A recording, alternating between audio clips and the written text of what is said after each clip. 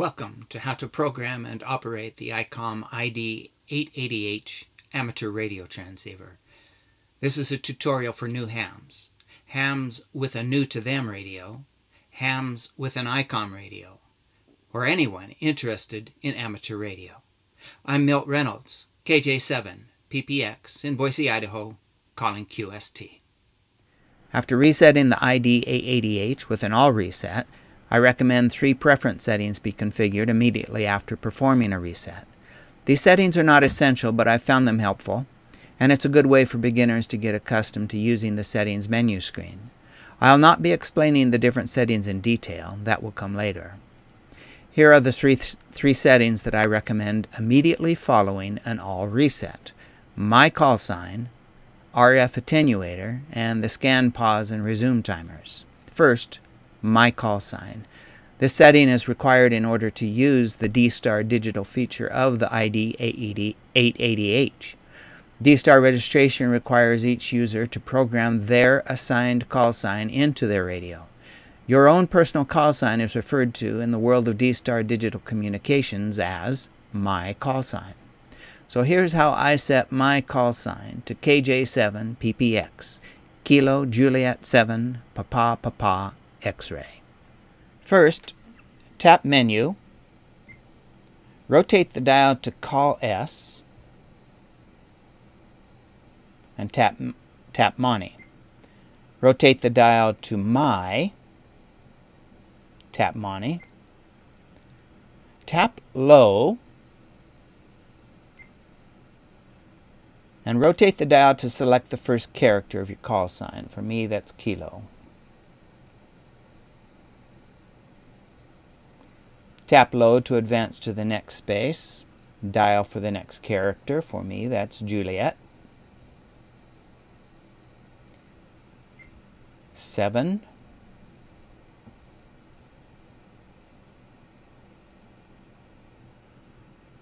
If you make a mistake and need to go back, you can press the back arrow by pressing the CS. Papa. Another Papa. And X-ray.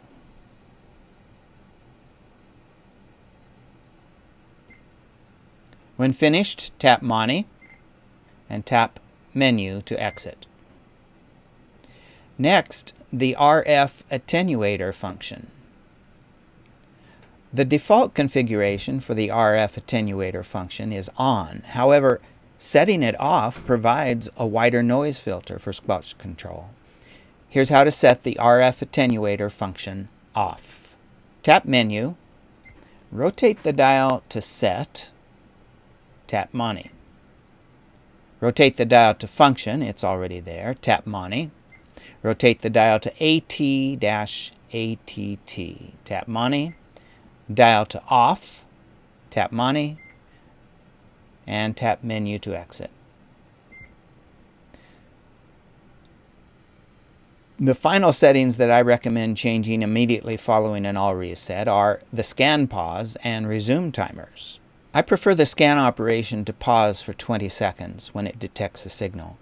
This allows me plenty of time to listen to the signal and decide to cancel the scan and continue listening. Otherwise, the scan will resume after 20 seconds, even if that frequency still has traffic. If the scan detects a signal that's very brief, less than 5 seconds, I prefer the scan to resume scanning after that 5 seconds, without having to wait for 20 seconds of empty air.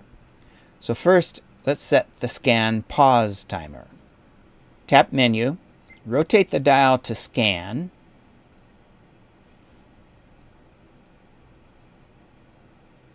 tap MONI. Rotate the dial to Pause, tap MONI. The default timer is set to 10 seconds. Dial to 20 and tap MONI. Next, we'll set the scan resume timer. Dial to Resume, tap MONI. The default timer is set to 2 seconds. Dial that to 5. Tap MONI. Tap Menu to exit. Now let's take a closer look at the front panel of the ID-880H. The front panel features a tuning dial, power switch, volume control, squelch control, microphone connection, and 9 control panels. Here's an overview of these front panel controls. First, button number 1. Tap Menu to enter the Settings menu. Rotate the dial to view the main menu items. Tap Menu again to exit the Settings menu. Long press the menu to lock the front panel controls. The display indicates a locked key symbol. With the controls locked, only the volume, squelch, and MONI buttons are enabled. Rotate squelch counterclockwise fully to open the squelch filter. Rotate the volume clockwise to increase the volume.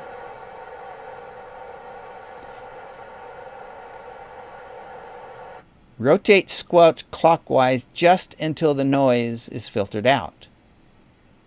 Tap MONI to fully open the squelch filter without having to readjust the squelch knob. Tap MONI to re-enable the squelch filter. The dial and all other buttons are locked.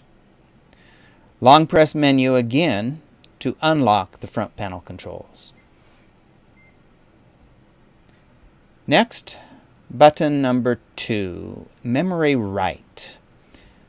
The Memory Write button enables frequencies to be assigned to a specific channel number. The button has 2 functions. S.MW is the Select Memory Write mode, and the MW is to confirm the memory write. Assign the channel. Tapping the button selects memory write mode. Long pressing the button assigns the frequency to a channel number.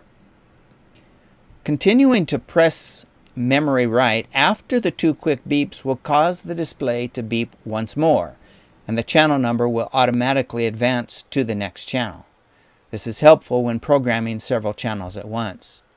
For example, here's how to program 3 successive frequency channel assignments. Let's rotate the dial in VFO mode to 146.520.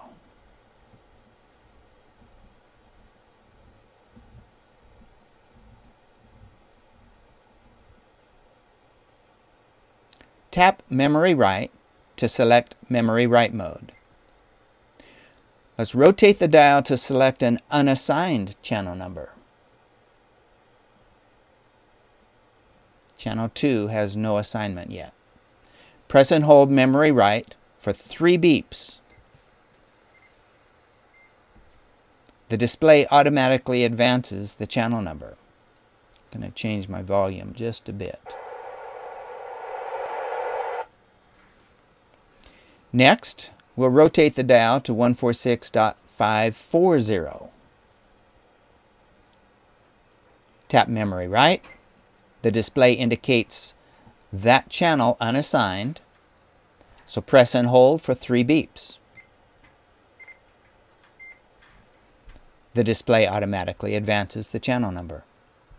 Finally, rotate the dial to 146.560.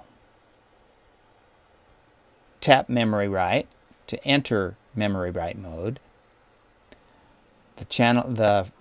This channel is unassigned currently. Press and hold Memory Write for 3 beeps. The display automatically advances the channel number. Let's verify. Tap Memory Call to switch to channel mode. Rotate the dial to ensure that each new frequency has been assigned a channel. There's channel 4, 3, 2. Tap VFO to return to VFO mode.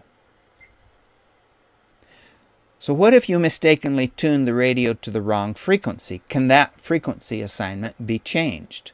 Here's how to edit the assigned frequency. First, let's copy the channel assignment from channel mode to VFO mode. Tap memory call to enter channel mode. We'll rotate the dial to the desired channel. Let's say that channel 4 had our mistake. Now, long press memory right to copy that channel's frequency to VFO mode. The display switches to VFO mode, showing no MR. Now let's correct the mistaken frequency. Let's say channel 4 should have been assigned to 146.570. So we've changed the frequency. Tap memory right to select memory right mode. The display indicates flashing MR and the previously accessed frequency. Long press memory right to confirm the new assignment for channel 4. The display now indicates the correct frequency. Let's check to see if that assignment did show up correctly in channel mode. Tap memory call to return to channel mode. The display indicates the correct frequency and channel assignment for channel 4. Good work. We performed an all reset, programmed a call sign for the My Call Sign setting, set the RF Attenuator function off, set scan pause and resume timers, and looked at the menu button and the memory right button front panel control. The next episode will begin by looking at the next front panel control button, the dial. This has been how to program and operate the Icom ID-880H amateur radio transceiver. Thank you for watching, for liking, and for subscribing to my channel at youtube.com/Milt Reynolds. I'm Milt Reynolds, KJ7PPX in Boise, Idaho, and I'll be clear on your final 73.